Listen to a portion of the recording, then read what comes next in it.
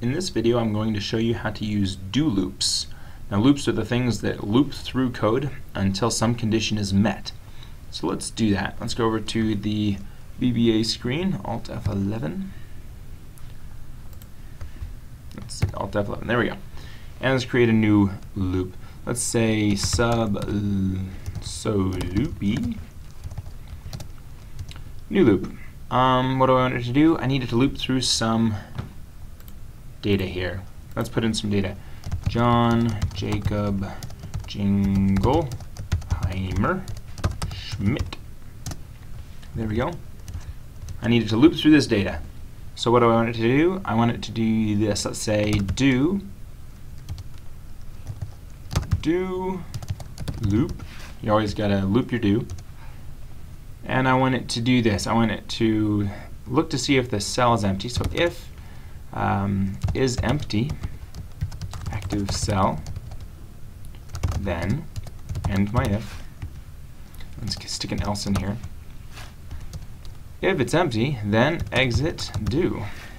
Otherwise, let's see, active cell dot offset one column, whoops, dot value equals the length of the active cell dot value. And I want to increment my active cell, so active cell dot offset 1, 0 dot activate. So what's it going to do? It's going to say come into here and do the stuff until I exit. If my active cell is empty, then go ahead and exit. Otherwise, set the cell next to my active cell equal to the length of the value in my active cell. And then go ahead and change my active cell to the next one down. So this should work.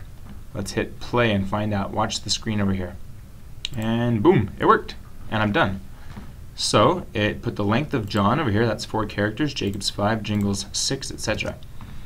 Now there's actually a more efficient way to do this.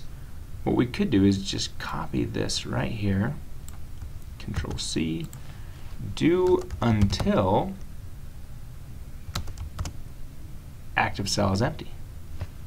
And then it doesn't have to check for all that. Get rid of this. And that should work. Let me delete this just to be sure.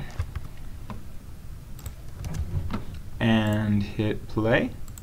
Boom, it works. So it says do until the active cell is empty. This stuff. And then you're done, right? Okay, let's do one more here. It's called a do while. These are a little trickier. And I'm actually going to throw a failsafe in here. Let's say you get into a loop and it becomes an infinite loop. That means that the loop doesn't know when to quit. It's hard to get out of those unless you do what's called a do events. Oh, it's all one word, events. What this little function does is it says, before I finish any code after this, check the processor. See if there are any other things in the queue waiting in line to be processed, and go ahead and process them. So for example, if I'm stuck in an infinite loop and I can't get out, if I press Alt, Control, Function, pause, all those buttons, keep pressing them, eventually the processor is going to say, hey, there's something in the queue that needs to be processed. It says, oh, quit the loop. So you can escape these loops if they become infinite. So that's very handy.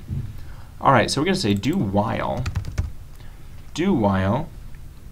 active cell dot value does not equal nothing. This will actually work. We don't need the do events. I know this will work. But it's always good to have a do events in a loop just in case. So let me hit play, and there we have it. It went through and it says, is it empty? Nope. Is it empty? Nope. And all the way down here it says, is it empty? Yep. And it stopped. Those are do loops. Hope you enjoyed.